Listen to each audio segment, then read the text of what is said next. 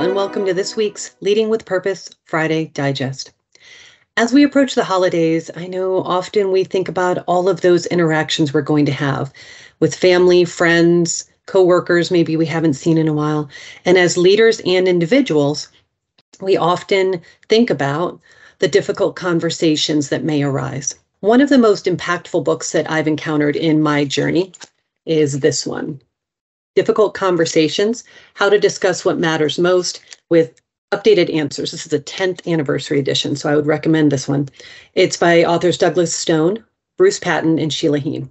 And one of the elements that really was an aha moment for me is this one. They talk about disentangling impact and intent. And let me explain.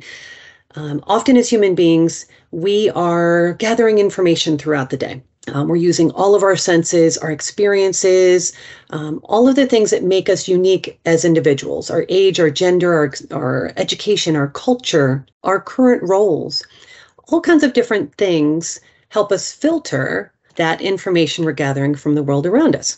And we do that very often with automatic thoughts, which are wonderful because they help us operate day to day, but they can also be filled with bias and assumptions.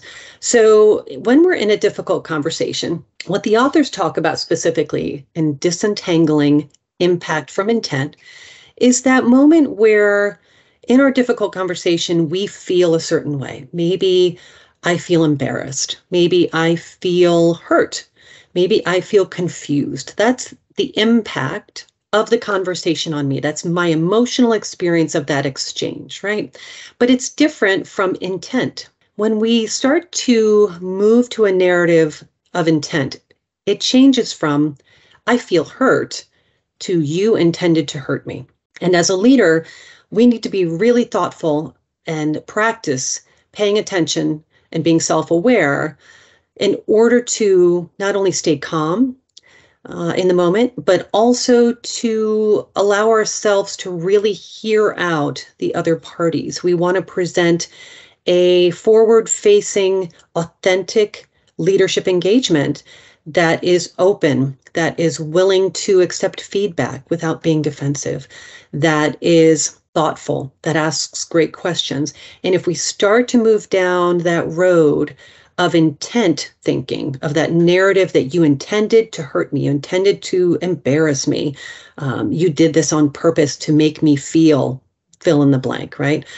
And so the authors talk about what we can do to make this distinction, to avoid jumping to thinking with that intent narrative. Number one is actions. What did the person actually say or do? Number two is, what was the impact of this on me?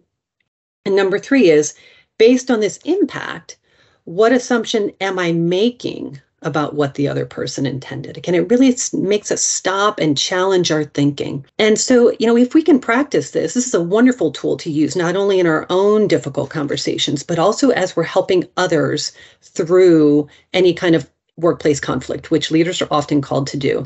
When you need to mediate a difficult conversation between one or more individuals who are having a personal conflict on the job, this is a wonderful point to listen with your own ears for that intent type behavior or language that you can see or hear from the two parties that might be in conflict.